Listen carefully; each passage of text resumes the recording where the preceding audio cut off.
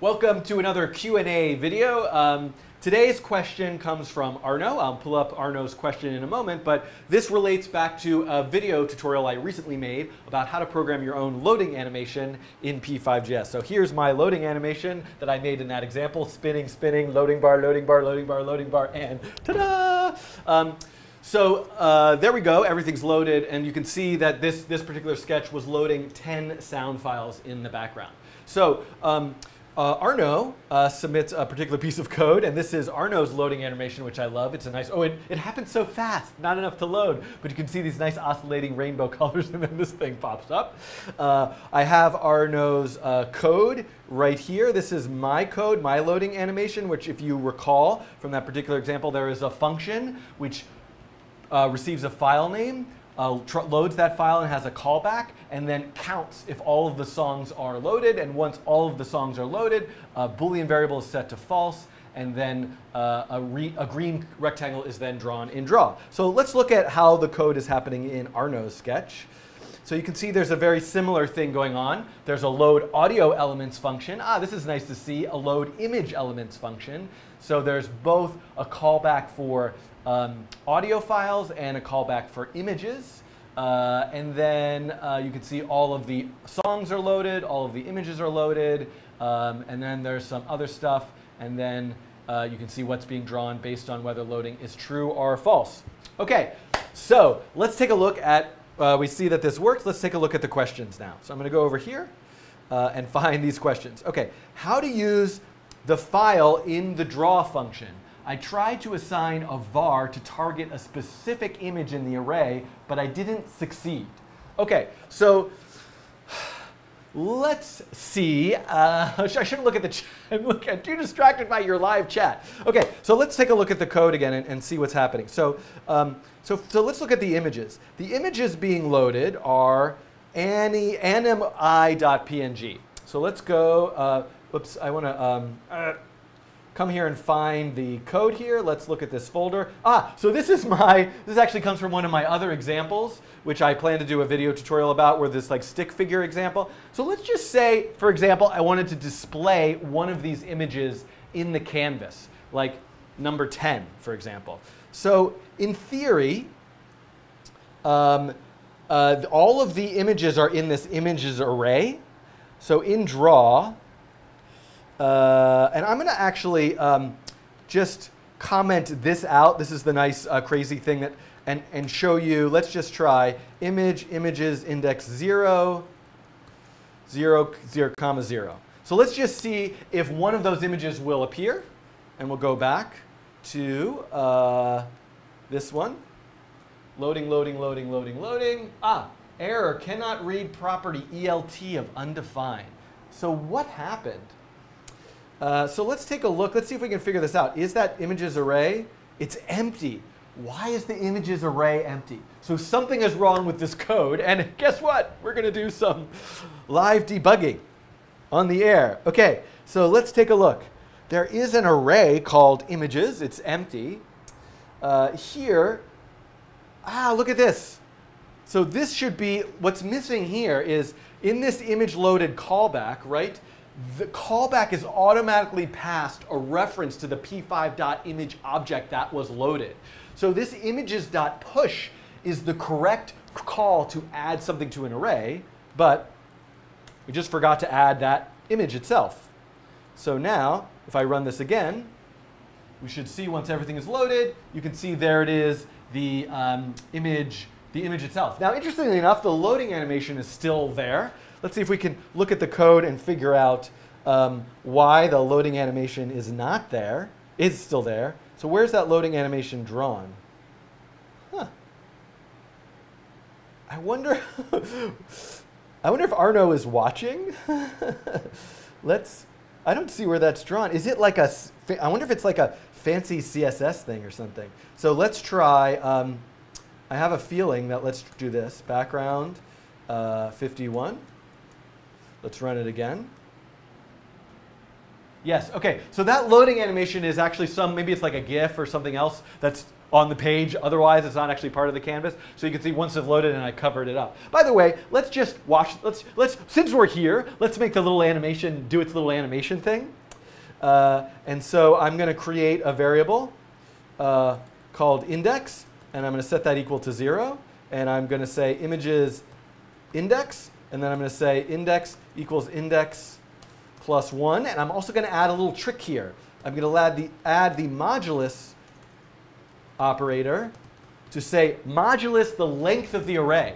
Modulus is the remainder of division. So let's say that array was of length 5. We would get 0, 1, 2, 3, 4. Then 5 modulus 5 would be 0. And 6 modulus 5 would be 1, right? Because 6 divided by 5 is 1, remainder 1. So that modulus makes it 0, 1, 2, 3, 4, 0, 1, 2, 3, 4, except for the array is much longer. And we can run this now, and everything is loaded. And we can see there's the little animation of the person walking. Next, you can screen cap this and make this your animation in your program. OK, I can't believe I'm doing this. OK, so all right, so we fixed Arno's first question, which is that the images were just not added into the array. OK, oh, Arno is watching and says I use CSS to make the loading animation. Great, so that loading animation is there. Hello, Arno. This is perfect. I'm so glad that you're watching because I'm answering your questions live. This is great. This is what I always wanted to do. OK, I mean, I guess that's what really what I wanted to do was I don't know what never mind. Let's not get into my childhood dreams that have all come and gone. But I'm perfectly happy doing this. OK, if you need to load several images, sounds that have different names, how do you preload them? OK, so I think what this is asking, and Arno is in the chat, so you can let me know. But I believe what Arno is asking is, so let's look at this. So what if you don't happen to have all of your images numbered like this? You know, you have an image cat, dog, turtle, manatee, hedgehog, whatever, .png, .jpeg. So all the images have different names. So I don't have a great answer for this. On the one hand, and Arno in the chat, let me know if I'm answering this incorrectly. But you can see how nicely it works to load all the images in a loop. But you can certainly do this. You know, on the one hand, the answer to this is, you know, mouse.png, just calling this a few times. You know, a hedgehog and yellowtail. You know, swallow. I don't know. I'm thinking of bird. I was trying to think of an interesting bird, catbird, whatever. So this, on the one hand, you could just sort of line by line load your images. On the other hand, another possible thing you could do is just create an array of all the image file names. And this could be in your code, like this. And then that is something you could loop through and load them. And this, in fact, could come from a data file. So you could have a JSON file that has all your image names in it, and you just load that JSON file and then load the images based on what's in that JSON file. And certainly, you can read a directory of files if you just say load everything that's in this directory. Now, that, unfortunately, however, will require server-side programming because you can't do that from JavaScript in the browser. Now, if you're in processing, which we're not, you know, processing is kind of desktop application development. You could just you know, open a file, open a directory, and list all the files. You could use something like node.js. I'd certainly be open to at some point making a tutorial to show you how to do that. OK, so that I think Arno, hopefully that answered that question. OK, so we're done with question number 2. And now we are, as you will see in my sketch, I have 2 different functions to load the images and the sounds because I didn't succeed in mixing them together in the same one. Is there any way to load every sort of file, audio, image, font, etc., in the same function? This is a great question. So first of all, you know, from my point of view, you know, I'm writing a program, and I got to load a lot of images, and I got to load a lot of sounds. Big deal. I have 2 separate functions. It actually keeps my head clear. Things feel all right in the world. It looks nice. It's sort of tidy and organized. Fine. You know, because I don't have 50,000 different kinds of files. It's no big deal to have 2 separate things. And I'm using images and sounds in a kind of different way. That said, it's an interesting exercise to sort of think about what might be possible. So I honestly don't know off the top of my head kind of where I'm going with this, but let's take a look at the code and see. Let's at least point out what's going on here. So what Arno is asking about, and let's see if I can remove some white space, make things a little bit smaller so we can kind of see. So you can see here, there is a lot of duplicate code. There's load audio elements, which is, and you know, I might take a little quibble, a tiny little quibble with the name of this function, because technically this function is loading one thing. So it's not a function that you're, say, passing an array to or a list of things. So I might rename this load audio element. I might rename this load image element. But I think what the question that we're asking here is, could I just write a function called load element and have it somehow know what to do, whether it's a sound or image file? And certainly we could, right? So one thing we could do is just add another argument. You know, I could, based on the file name, detect. I could do some string parsing and say, oh, if the file is named .mp3, then do this thing. If it's named .png, then do this other thing. But let's just say I'm going to add another argument to this function called type.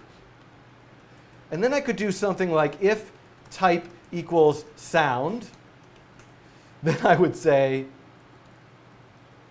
load sound, like this, else if type equals image. And again, I could just read the file directory, the file name itself, image loaded. So now we have an interesting question, though. I still have, oh, and this would be load image, right? So now the thing, though, is like, do I really need a sound loaded and an image loaded function? So what if I just, could I combine those? File loaded, file loaded. And what happens in these files? You can see that these two functions, image loaded and sound loaded, look mostly the same. So what if I took the interior of that code right up here and wrote a function called file loaded? And I'm just going to write in here, I'm just going to call it media, because that media might be an image or it might be a sound. And then I'll do the same exact thing here. If type equals sound, then what do I want to do? I want to check the sound counter. You know, again, I could actually just have one counter. You know, I don't need a separate sound counter, actually. I could just have one counter. If counter equals total songs plus total images, then loading sound, I'm going to, you know, sound, and both of these things are true. I could just have one loading, right? I'm just going to change this back to one loading, right? So now, so here, this comes out of here. So for everything that's loaded, I move up one. And now I'm just checking if the type is sound, then put the media in the sound array, else if the type is image, then, and I assume the array was called images, push the media. So you can see this is a kind of a nice, combining of those two functions. I have now a generic load element that just takes a file name and a type. And so then in this case, I don't need a separate load audio element. I don't need a separate load image elements. And here I can just say load element. And I can just say here sound as another argument. And here I can say load element. And I can just say image as an argument. And then here I only have, I don't need this anymore, right? Because this should say loading is false. So if it's loading at the beginning, and if everything is loaded, then loading is false. And so now I just have a single thing to check, and I should be able to see that image. So let's see if, I might have made some mistakes, but let's see if I got it right. Whoop. Oh wait, no, I'm on the site. Okay. So what did I, counter is not defined. Okay, so I added this idea of a single counter instead of two different counters, but I forgot, and I don't need these. So I need to define that at the beginning. So let's see. Dun, dun, dun, and it worked. So you can see I was able to successfully take two separate functions, a function that loads sound and a function that loads images, and combine that to a general load element function. Whether I've really made the code better or not, up in the air, but as an exercise, hopefully that was helpful to you to see how that works. Okay, I believe I have now answered all of these questions. And so hopefully, Arno, this was useful to you. Hopefully it's useful to other people who have watched this video. And again, if you're looking for the code for this particular example, look in this video's description, which will link to Arno's GitHub repository. And then I will as well publish the revised code to the Coding Rainbow code, or maybe Arno will use my revised code in that GitHub, who knows, the code, wherever it is, it'll be in the video's description because I'll figure it out later. Okay, thanks for watching, and I will see you in another Q&A video. Ask your questions someday, please. Thanks. Bye.